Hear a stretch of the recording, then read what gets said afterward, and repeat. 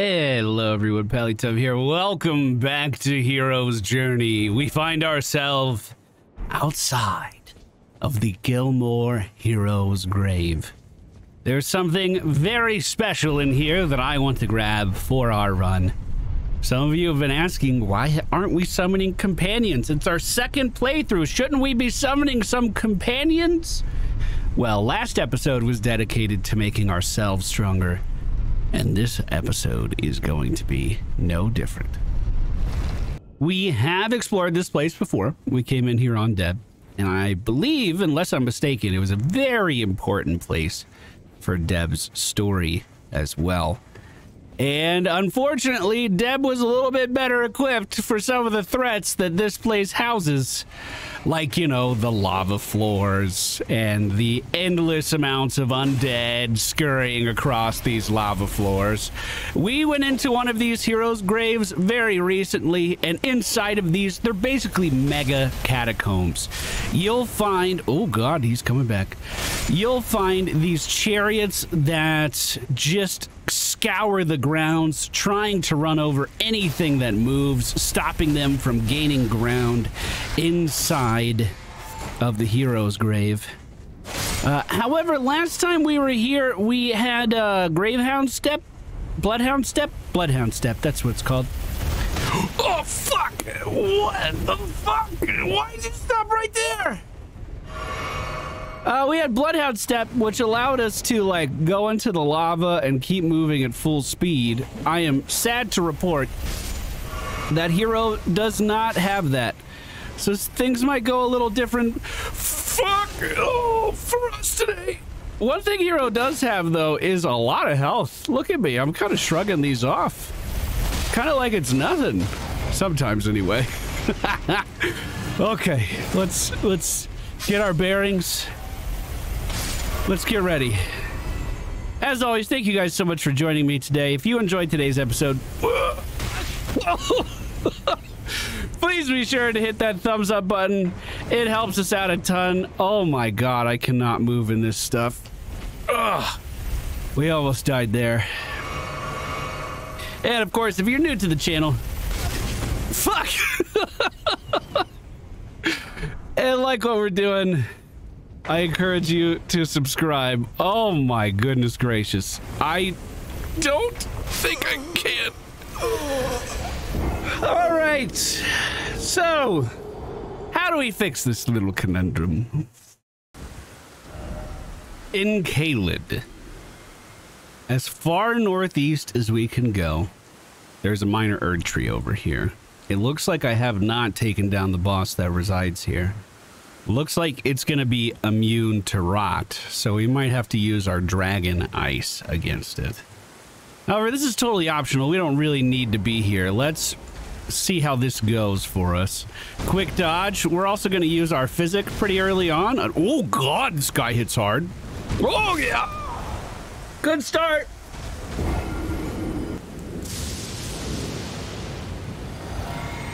All right, my dude, stay settled. Let's start with a little bit of ice to kick things off. Somehow he was just outside of its range. Oh, there we go. Now we're hitting him a little bit. Unfortunately, it doesn't look like it did a ton of damage, and he's moving in pretty hot now. I'm going to try one more time. We're still absorbing one hit, so that's totally fine. But the real game begins now. Let's begin the dual wield. I believe this is, yes indeed, one of the guys that leaves Scarlet Rot whenever he jumps. So when he does any aerial stuff, we need to move away pretty quickly. And that's a very big delay on that overhead swing. Here he goes again, up into the air. We just literally beeline it anywhere that isn't in front of him. As long as we keep rinsing and repeating, we should be fine, although this is starting to change things up a bit. Mounting up on Torrent, we're just going to go in a very large circle around our putrid avatar friend here. He's keeping up with us pretty well. I'm going to drink a little bit more mana potions, just in case we're feeling feisty in a little bit. Although, he's going up again. That's going to force me out. We might be able to Frost Breath here. Yeah, 1,700 damage. That's not bad. Trying to immunity frame. There we We got it! Not what I was actually trying to dodge, but I don't hate that it happened. One thing we could try is just using the frost attack on Torrent as we're kiting this guy around. That might be worth it. Dual wielding again. Let's cut into this leg. Oh, big sweep from him. We get the perfect immunity frame. He's below half now. We just need to keep up the good work. He's jumping. We're leaving. I'm going to pick up my pride off the ground. Oh, yeah, I'm going to need those 50 souls for later. That's for sure. Big swing. There it is. I don't think he's poisoned. Ouch. And I haven't seen him bleed yet, so I don't even know if those two things are possible. I do like that our build is countered by a lot of enemies in the game, because when our status effects work, they feel really, really, really strong. Oh, wow, you really flung that one, my dude. So I'm actually relieved to see some enemies just stand up to what Hiro is putting down. We're going to do a big move again as he's going airborne, working our way back up the road. Anywhere to get him out of that shit. Although, here we go. Mounting up. Just start dashing around in a big circle to avoid these projectiles behind us. Back in melee range. Big swing goes over us. We're behind him now. Few decent hits there as well, but he's going to force us out again just immediately. This must be what it's like playing against me. Except the bosses don't know better to kite it out. They just go in, bro. Big overhead swing. We dodge no problem. Couple more swings and we got him, boys. Use the thing. Got it. How many are you worth? What are you worth? Just a regular enemy. He's not a giant enemy or any. What the fuck? What the fuck? He's worth 142,000? What? Well, whoa, that was a really big payday. I was not expecting that. I don't know what all this lightning means as I'm approaching this tower. Truth be told, I've never been over here. This is going to be a first for me. I don't know if this stuff is targeted on me or not. Is there a place to rest here? I'm seeing an open cemetery. I'm not seeing any grace, although it might just be... Oh.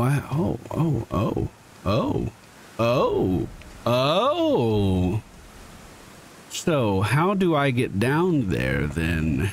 There is a branch I could fall on here. Oh, there's one of those air sites. I could have just jumped onto that. Okay, perfect. So, the reason we are here is if we are here at nighttime, which we're about to be as soon as I change our time. I can't believe that guy was worth that many souls. Holy crap. Let's go ahead and level up while we're here, too. That's going to be at least... Oh, that's 3 levels in Arcade and 1 in Vigor. That is beautiful. Just beautiful. Okay, let's pass time. We want to be here at night, because on this road, one of our dear old friends is going to show up at nighttime. Of course, we are talking about the Knights Cavalry. We are no stranger to the Knights Cavalry. I've killed them both on screen and off screen throughout this entire playthrough. This one, hold on. Can we do something cool with this ledge, maybe? Gonna eat a pickled fowlfoot pretty early here. I think I'll be able to rush this guy down. Although he might be the strongest one for all I know, honestly. Okay, he's not in range yet. I'm gonna send it now. He kind of stopped. Yeah, he stopped on the road. Yeah, he...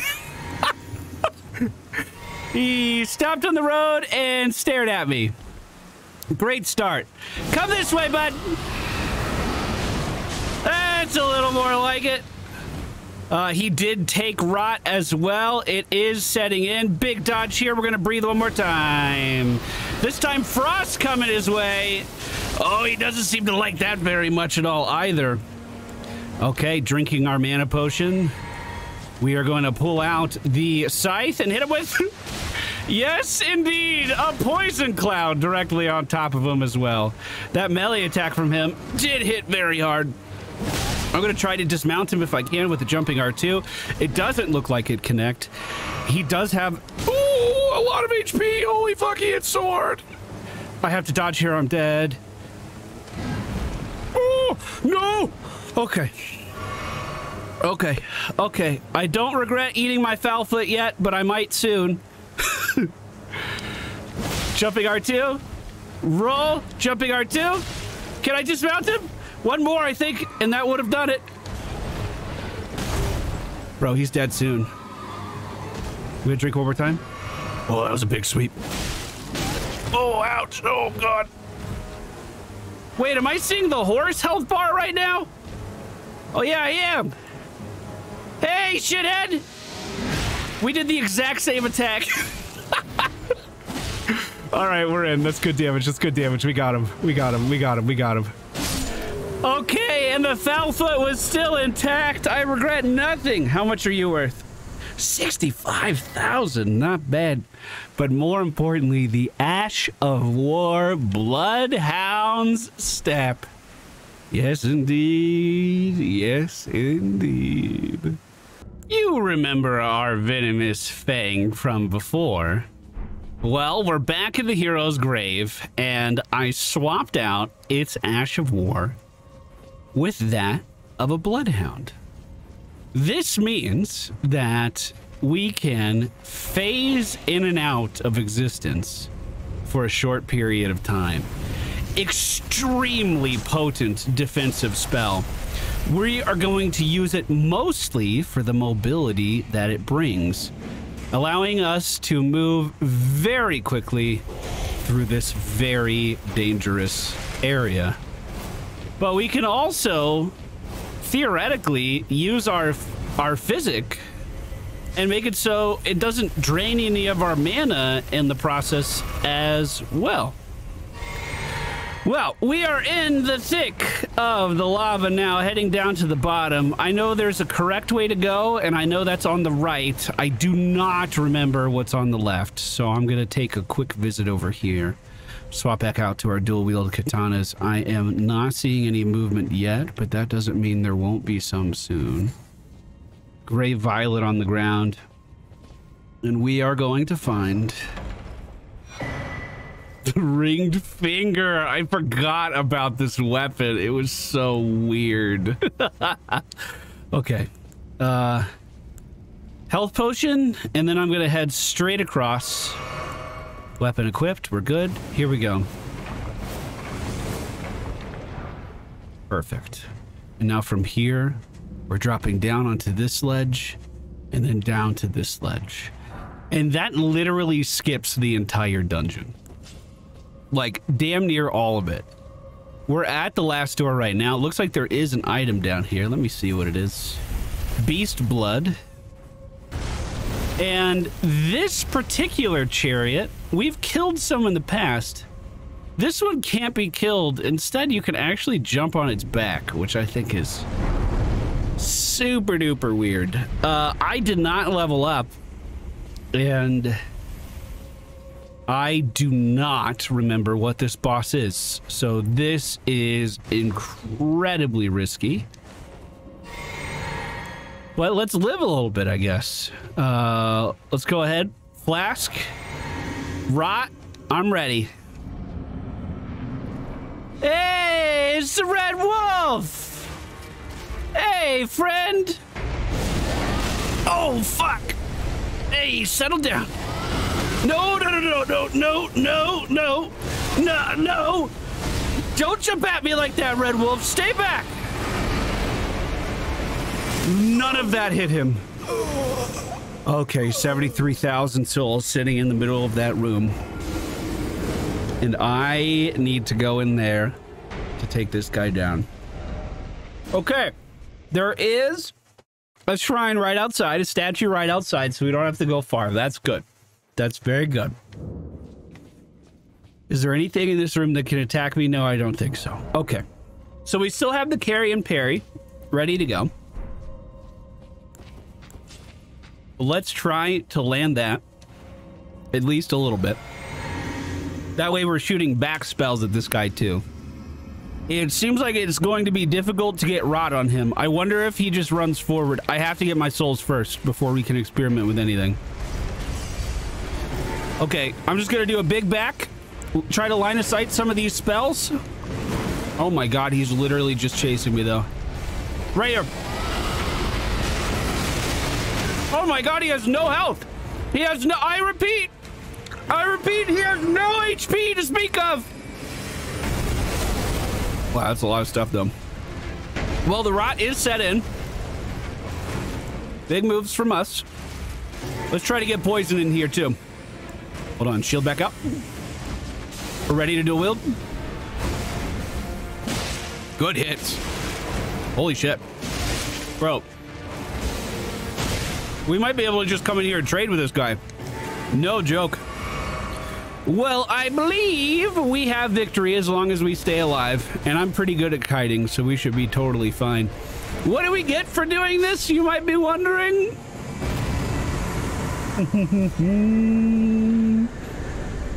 Oh, yeah. Oh, yeah. Oh. I find myself back in Stormvale Castle. This is where we fought Godric the Grafted and that guy on the bridge right there. Well, we talked to an NPC that was in this hut right outside the Stormhill Shack. We talked to her in like episode 1. It's been quite some time now. However, she is the character we need to upgrade our summons. And that's something I'm very interested in doing right now. A lot of you have been wondering, are you going to use summons in this playthrough? Why aren't you using summons? We want to see that part of the game. You didn't do that part of the game very much last time. Well, I was waiting for the right run. The right one. Oh, God, it's a big moment and I can't even speak. I thought it would be fun, and you guys can let me know if we keep this idea going or not. I think it's kind of a cool idea. I think we should always have a summon that represents our previous character. So Deb was through and through a bloodhound. So we are going to get a bloodhound summon to represent her. I think I'm going the wrong way. Where that guy with many, many arms in the center of this castle was, I think I needed to loot an item there to keep her quest going. We're almost there. I think it's just on a bunch of corpses, and I'm pretty sure we already killed the... Oh, no, we didn't kill the mini-arm guy. Well, he's about to have a very rude awakening if he comes around this corner. Why don't you come around this corner? I'm going to drink my physic so I can just sit here and channel, and I'm going now. Ice! Send it! Make him suffer!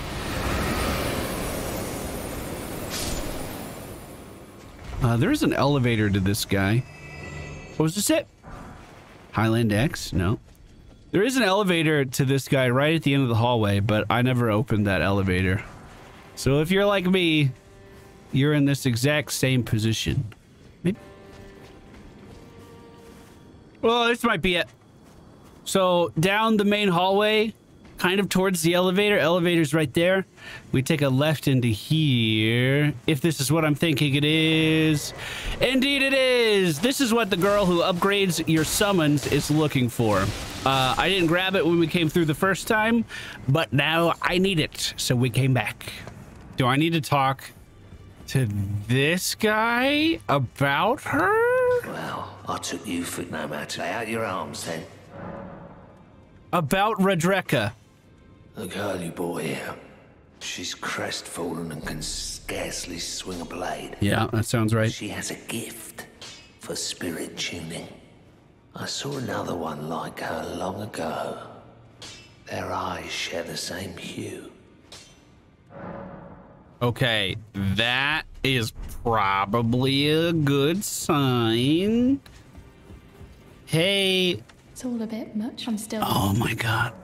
Oh, yeah, the blacksmith sucks. You're telling me I possess some kind of gift? I mean, yeah, that. I don't believe you. But if I do have this talent, and goodness knows it would be my first, I suppose I should try to hone it, shouldn't I? I'll ask Master Hugh to teach me. That would be great. Certainly he does appear intimidating and holds no love for us tarnished. But I know he's trapped here at the Round Table Hold. So, I can tell. He's a gentle soul underneath it all. Okay, this is going well. This is going well. Okay. She should, next time we reset, come over here. I hope that medallion thing was actually right. It seemed like the guide I was reading on this was crazy broken. Yeah, she's not there anymore. Okay, so now that she's moved in here. Good to see you. I have you to thank, don't I? Yes, you do, for persuading that guy. I totally did that. It's great to see you in here, though. I'm glad you're sitting down. Sorry, I'm talking over everything that you're doing. Okay, what we are here to do is upgrade our ashes for the Bloodhound Night Flow. In order to do this, we are going to need Ghost Glovewort. I don't know where to get this stuff from. Apparently, I have a little bit sitting around. Ghost Glovewort 4, 5, 6. So these come from catacombs. I don't know which ones. I hit them all off camera. Because, well, not all of them, but a lot of them off camera. We did this one. We did one over here. We did one over here. We did a few heading up the coast. Basically, I just ran in and looted all the flowers and then left. That's what I was trying to do. But that allows me to summon in a much stronger version of the Bloodhound than I would be able to do otherwise. Unfortunately, the Bloodhound, well, I guess there's no good way of putting this. The Bloodhound requires more mana than what I have. It was like maybe 9 more than what I have. So I need to go level up. Oh, I know what we could go for. The Avenue balcony inside of the Capitol had a really big enemy out front that we should be able to deal with no problem. And if we use... This is the right place. Yes. And if we use one of our pickled foul feet, we should get a lot of souls for this. So I'm going to pop my stuff early. Here we are with my seal. Where's the fucking enemy? Hello? Do I have to run from this way? Do you just appear? What's going on? Oh, that sucks. All right, casting. Hopefully not immune to rock this time. No, it isn't. And that means it's probably not immune to poison either, huh? That's a nice change of pace. Oh, the last ones have been, very resistant to this stuff. Big sweep there. We managed to get under it, no problem. Big damage here, too. Pretty proud of that. Let's back up a little bit and heal. Maybe get some extra mana as well. And I'm going to go ahead and eat that foul foot. We can line of sight this spell this time around. Easy does it. And as the boss comes... Oh, I did it twice! As the boss comes back around, ice through the doorway! Yes, yes. How many souls did you give me? It's a lot, right? You got a lot of souls in there? Come on. 15,000? That's nothing! I do have some of these sitting around, come to think of it. Ooh, that's a lot. Perfect. 95 was exactly what I needed, unless the cost went up. Which I don't think it did. Yes, 95 FP cost. That's exactly what I have. So this will summon in a Bloodhound Knight to help fight with us. And I know the exact enemies I want to try this on. If you watch Deb's playthrough, you're going to know exactly why I'm here. That may have been a confusing cut. We are inside of the Arisia Hero's grave. I was in this place for 3 hours at least in my original playthrough as Deb the Bloodhound. I thought it would be poetic to let the Bloodhound come back in here and get some revenge. I'm so confident I'm gonna eat a foul foot now. Physique is on. Move through the door. Summon in the Bloodhound. The Bloodhound should get some of their attention. There she goes! And then we spread the rot! Oh, that got them back on me. The rot has not set in yet on our Crucible Knight friends. But what about this time? Oh, they are both taking damage over time. You know what? I'm gonna drink a mana flask and go back in with the Frost Breath. One more mana flask. This guy's already in phase 2. The other Crucible Knight is getting the shit beat out of him on the far side. That was Frost Proc! And a perfect dodge! Parry. I gotta be able to parry. I gotta be able to parry. Might swap out shields. I have a quick second. Here we go. Perfect. That's phase 2 on the other one? Jeez. I mean, really, what else do I need to do here? Rot is on both of them. I could probably just kite. At least until this first one dies. And then we, ow! And then we can make this a 1v1 so easy. Good dodge. Good dodge. Thought I was safe to heal. I was not. Holy shit, those claws hurt. However, so does the rot. And he's taken down. This guy's gonna fly through. He might tail swipe, and I need to be ready for that. He didn't go for it. Well, roll out. Perfect. We're fine.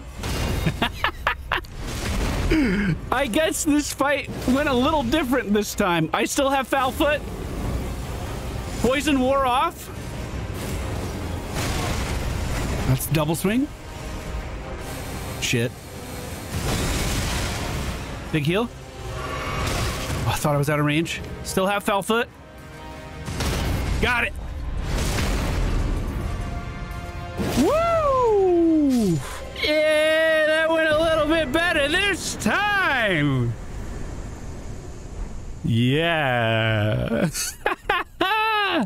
Oh, that feels incredible. This is the fight I learned to parry on. I was not gonna leave until I got this fight down. And eventually we did get it. But we didn't even need a montage this time. Bro, Hiro annihilated this. So yeah, Deb is going to be my summon, and then when our next character plays through the game, we'll try to get them a samurai to play through with as well. I don't know if that's actually a thing we could do. If nothing else, we can make, I know there's for sure a summon that does like rot damage. We could bring that in on our next character to fit the Hiro theme. I hope you guys enjoyed this little surprise. I thought it was pretty cool, and it's a good way to actually get me to use summons again. I know I usually do things the hard way by myself. Thank you guys so much for being here. Sincerely, from the bottom of my heart, I hope you enjoyed today's episode. You know, I heard there's a festival going on somewhere. Maybe we should play it a visit.